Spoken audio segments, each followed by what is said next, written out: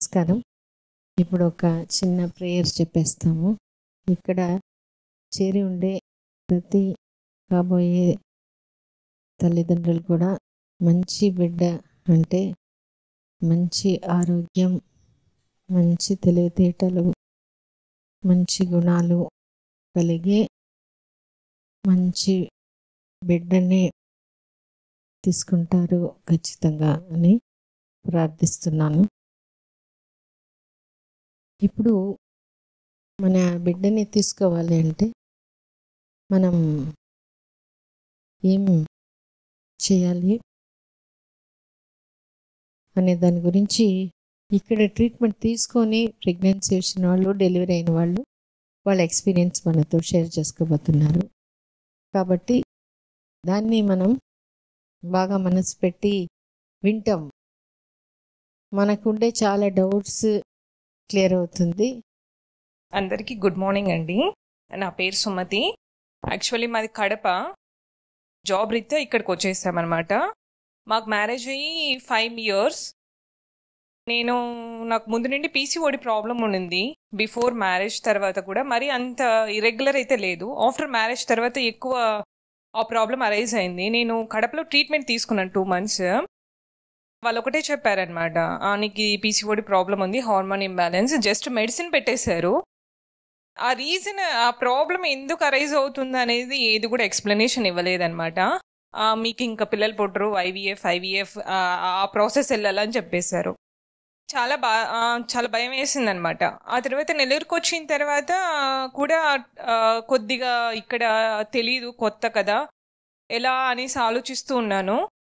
మేమున్న ఫ్లాట్ ఎదురుగా ఆంటీ చెప్పారనమాట, ఇలా ఆండాల్ భాస్కర్ చాలా బాగుంటుంది, ఒకసారి వెళ్ళి చూసి చేసుకో, నీకేం పెద్ద ప్రాబ్లం ఏం కాదు కదా అని చెప్పారు. నేను మేడం వీడియోస్ ఎక్కువ టీవీలో చూశానండి, వేడుక దాంట్లోనే చూసి ఆ స్పీచ్ అనేది నాకు చాలా బాగా నచ్చింది అనమాట. ఓకే, ఒకసారి వెళ్దాం అనేసి జస్ట్ నేనే వచ్చాను, మా హస్బెండ్ రాలేదు. వచ్చిన తర్వాత మేడం హిస్టరీ తీసుకోవడము, అంటే ఏ హాస్పిటల్కి వెళ్ళినా ఫస్ట్ ఏం చేస్తారంటే, రాసుకున్నారా, మన ప్రాబ్లం ఏంటి, దాని మెడిసిన్ పెట్టారా, వెళ్దామా అన్న విధంగానే ఉంటుంది. కానీ ఇక్కడ A to Z మన హిస్టరీ అంతా కూడా తెలుసుకున్న తర్వాత నాకే అనిపించింది, నేను ఎక్కడ ఇంత బాగా హాస్పిటల్స్లో చూడలేదు. మేడం నా రిపోర్ట్స్ అన్ని చూసిన తర్వాత ఒకటే అన్నారు, అసలు ఇది ప్రాబ్లమే కాదు కదవే, ఎందుకు అంత బాధపడుతున్నావు, ఎందుకు అంత భయపడుతున్నావు, మీకు పెళ్ళి కూడా 1 year కూడా కాలేదు, అప్పుడే ఎందుకు అంత ట్రేస్, మీకు పీసీఓడి ఎందుకు వస్తుంది అనేది మేడం నాకు ఎక్స్ప్లెయిన్ చేశారు.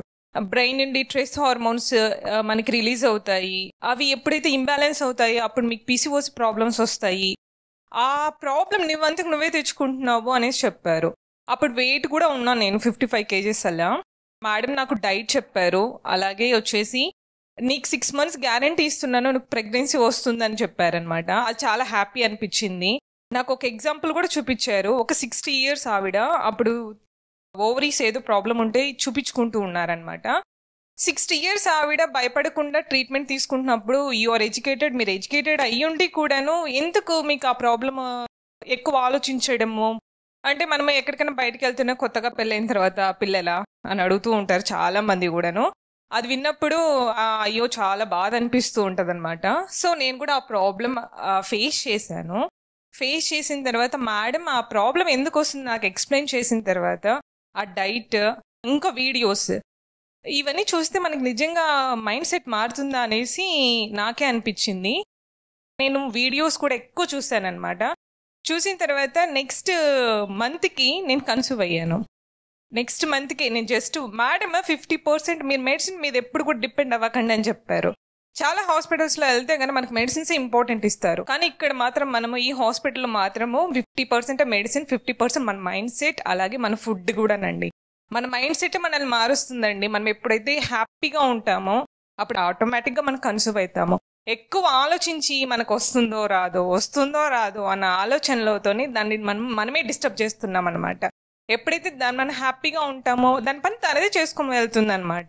సేమ్ యాస్ట్రీస్ నేను 3 months తర్వాత మెన్సెస్ రెగ్యులర్ అయిన తర్వాత మేడం దగ్గర మళ్ళీ నేను అంతా కూడా స్టడీ చేయించుకున్న తర్వాత ఫాలిక్యులర్ స్టడీ అంతా అయిపోయిన తర్వాత అంతా బాగుందని చెప్పారు. చెప్పిన తర్వాత నేను మ్యారేజ్ ఉన్నిందండి. అప్పుడు హ్యాపీగా ఉన్నామన్నమాట. చాలా హ్యాపీగా ఉన్న తర్వాత మాకు అది అనుకోకుండానే కన్సీవ్ అయ్యానన్నమాట. ఫస్ట్ నేను ఇక్కడికే ఫోన్ చేసి చెప్పాను.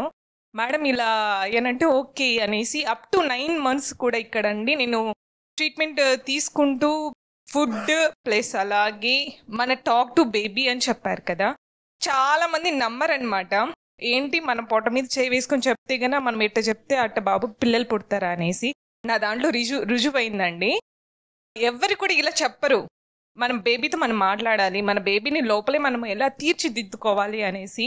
నేను మా హస్బెండే ఉంటాము. తను చాలా షై అనమాట, కానీ చాలా సపోర్ట్ ఉంటాడు నాకు అనమాట. చాలా సపోర్ట్ చేస్తాడు, చాలా సెన్సిటివ్ కూడా తను ఆఫీస్కి వెళ్ళిన తర్వాత నా మైండ్ సెట్ మార్చుకోవడానికి నేను టీచింగ్ ఫీల్డ్కి వెళ్ళిపోయాను.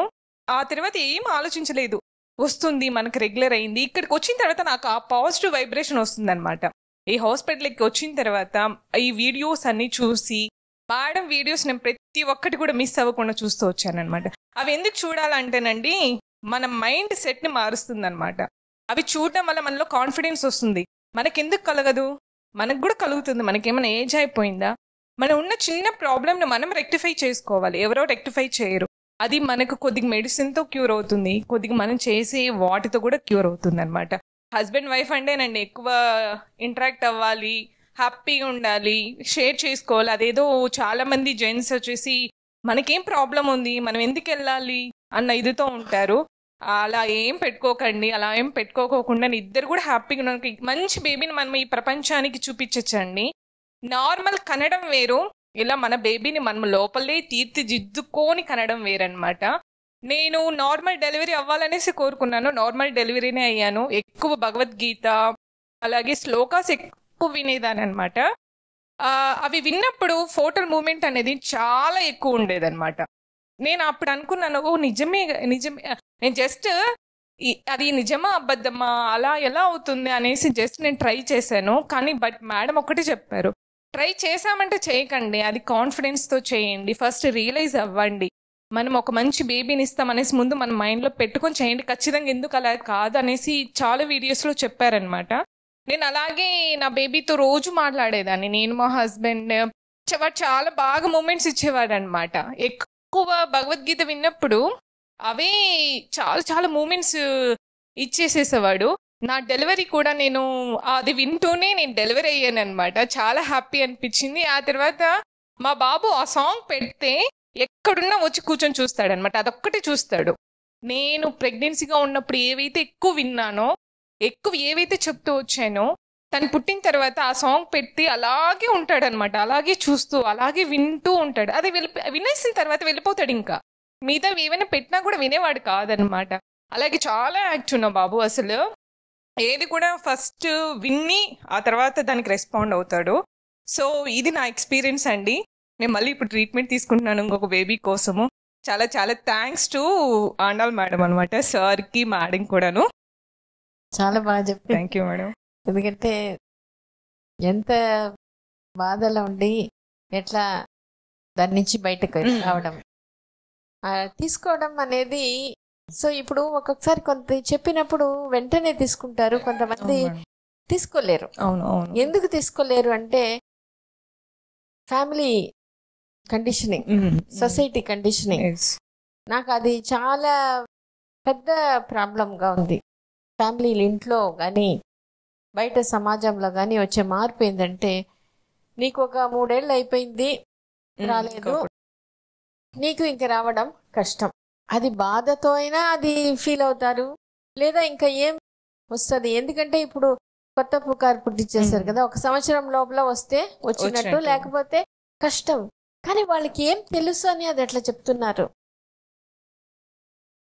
ఇప్పుడు 1 సంవత్సరం తర్వాత పుట్టిన వాళ్ళు చాలా మంది ఉన్నారే, సంవత్సరం లోపల పుట్టిన వాళ్ళు ఉన్నారు. అందుకని సంవత్సరం దాటిపోతే రావడం కష్టం అనేది వాళ్ళ ఇన్ఫరెన్స్, వాళ్ళు సొంతంగా వాళ్ళు చెప్పుకొని దాన్ని తెలియకుండా అది నమ్ముతున్నారు అనమాట. నమ్మడం కాదు, ఆ ఒక పర్సెప్షన్ని, ఒక అపోహని సమాజం అంతా, ఫ్యామిలీ అంతా సృష్టించేసేసి మనం దాంట్లో నుంచి వాళ్ళు బాధపడడం, ఇంట్లో పెద్దవాళ్ళు బాధతో ఆ ఫీలింగ్, అయ్యో నీకు రాలేదే అనే ఆ బాధ వల్ల ఏమవుతుందంటే నీకు కష్టం అనే నమ్మకంని బాగా చేసేస్తున్నారు. దాంట్లో నుంచి బయటికి రావడమే కష్టం. లేదు, వాళ్ళకు దీని గురించి పెద్దగా తెలియదు, వాళ్ళు బాధపడితే మనం బాధపడాల్సిన అవసరం లేదు. ఆ ట్రాన్సిషన్కే టైం అయిపోతుంది. సో కానీ మనం నిజం కంటే కూడా పర్సెప్షన్, మన ఏ ఫీలింగ్ మనకు ఉందో ఆ ఫీలింగ్కి బాడీ వచ్చి రియాక్ట్ అవుతుంది. దానికి ఒక చిన్న ఎగ్జాంపుల్. ఒక సైంటిస్ట్ ఒక అబ్బాయిని రమ్మన్నాడు. వస్తే ఇంటి ముందు పెద్ద మంట, దాంట్లో ఇనప రాడ్, పొడుగు ఇనప రాడ్ని పెట్టేశారు. అది కాలుతుంది, బాగా ఎర్రగా కాలుతూ ఉంది. ఆయన దాటుకొని ఆయన రా కూర్చో అని చెప్పినాడు. నీతో అన్నీ మాట్లాడతాను, ఏంలే ఒక చిన్న ఇది చేస్తాను, నేను చెప్పినప్పుడు నువ్వు కళ్ళు మూసుకోవాలి అన్నాడు. కళ్ళు మూసుకొని అన్నీ మాట్లాడుతూ ఉన్నాడు. ఫ్రిడ్జ్ తీసి చల్లగా ఉండే ఐస్ రాడ్ ఒకటి ఉంటుంది, ఐస్ రాడ్ తీసి ఏం చెప్తున్నాడంటే ఆయన వీపు మీద ఊరికే ఒక్కసారి అట్లా చేసేసి అది వేరేగా పెట్టేస్తున్నాడు. కళ్ళు తెరువు అన్నప్పుడు వెంటనే ఏం చేస్తున్నాడు, ఈ ఇనప రాడ్ బయట కాలుతుంది కదా, అది చూపిస్తున్నాడు. చూడు, దీంతో నీకు వెనకాల ఒక ఇది ఘాటేసాను, ఏదో టచ్ అయింది తెలుస్తుంది, దీంతో నేను టచ్ చేసేసాను అని చెప్తాడు. అంతే, విదిన్ 10 minutes లోపల స్కిన్లంతా మార్పు, కాలిపోయింది. కానీ జరిగింది ఏంటి, ఇది ఆ వేడియే తగలలేదు, ఆ చల్లగా ఉండేదే టచ్ అయింది. కానీ ఆ అబ్బాయి నమ్మింది ఏంటి, చూశాడు, ఆ వేడిదే చూపించాడు, అదే నేను పెట్టాను అంటున్నాడు. అది ఎప్పుడు ఇది నమ్ముతుందో బాడీ దానికి రియాక్ట్ అయిపోయింది. యాక్చువల్లీ జరిగింది వేడి తగలనే లేదు. అట్లనే మనకి వీళ్ళు చెప్పడం, ఇంట్లో వాళ్ళు చెప్పడం, బాధపడడం, ఈ ఒక్క విషయం వల్లనే అదొకటి. నీకు 1 సంవత్సరం దాటిపోయింది, ఇన్ని సంవత్సరాలు అయిపోయింది, రావడం కష్టం. 30 ఏళ్ళు అయిపోయింది, రావడం కష్టం. ఈ 2 విషయాల్లో ఇంకోటి పీసీఓడి వచ్చేసింది, ముట్లు సరిగ్గా రావట్లేదు, ఇర్రెగ్యులర్ పీరియడ్స్, నీకు కష్టం. ఇటువంటి అపోహలు ఫ్యామిలీలో ఎక్కువగా తీసుకుంటున్నారు. అదే మెయిన్ రీజన్. ఈజీగా వచ్చేసేయాలి, వాళ్ళకి వచ్చేస్తుంది, నాకు కూడా వస్తుందని. కానీ మనం ఎంత చేసినా ఇక్కడ ఆల్రెడీ వాళ్ళు పెట్టేస్తున్నారు, నీకు కష్టం అని. రోజు వాళ్ళతోనే ఉంటాం, వాళ్ళు మాట్లాడుతుంటారు, వాళ్ళ ఫీలింగ్ అది మనకి ఎక్కువగా మన మీద దాని ఒక ఇంపాక్ట్ ఎక్కువగా ఉంటుంది. కాబట్టి మనం అదే నిజం ఇది ఉన్నా కూడా దీన్ని తీసుకోలేకపోతున్నాం స్లోగా. అందుకే మీరేంటంటే ఇంట్లో పెద్దవాళ్ళు కానీ బయట వాళ్ళు కానీ ఇంత ముందు లాంటి పెద్దవాళ్ళలాగా వాళ్ళు బాధ్యత తీసుకోవటం లేదు. వాళ్ళు మనతో చేరి బాధపడుతున్నారు, మనతో చేరి వాళ్లకు నమ్మకం లేదు, మనకి నమ్మకం ఇవ్వాలని చెప్పేవాళ్ళు చాలా తక్కువ. అందుకనే ఈ విషయంలో మాత్రం వాళ్ళకి తెలిసింది తక్కువ. ఇక్కడ మీరు ప్రతి వీడియో చూసినప్పుడు కూడా బాగా గమనించండి, వాళ్ళ ఎక్స్పీరియన్స్ వాళ్ళు చెప్తున్నారు, ఆ ఎక్స్పీరియన్స్ వెనకాల ఉండే దాన్ని రీజన్ని తీసేసుకోండి.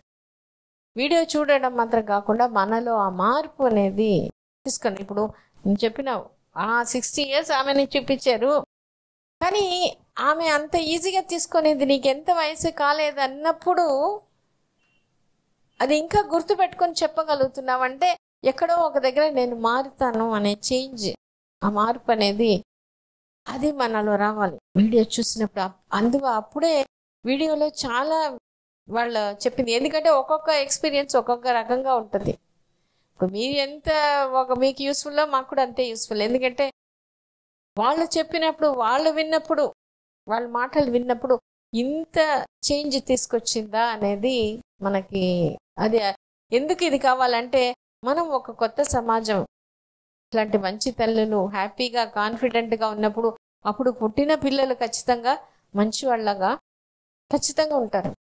అటువంటి సమాజం కోసమే మన వల్ల అయింది మనం చేసుకుంటూ ఉన్నాం. కాబట్టి మీలో కూడా అటువంటి మార్పు త్వరగా రావాలి అనేది కోరుకుంటున్నాను.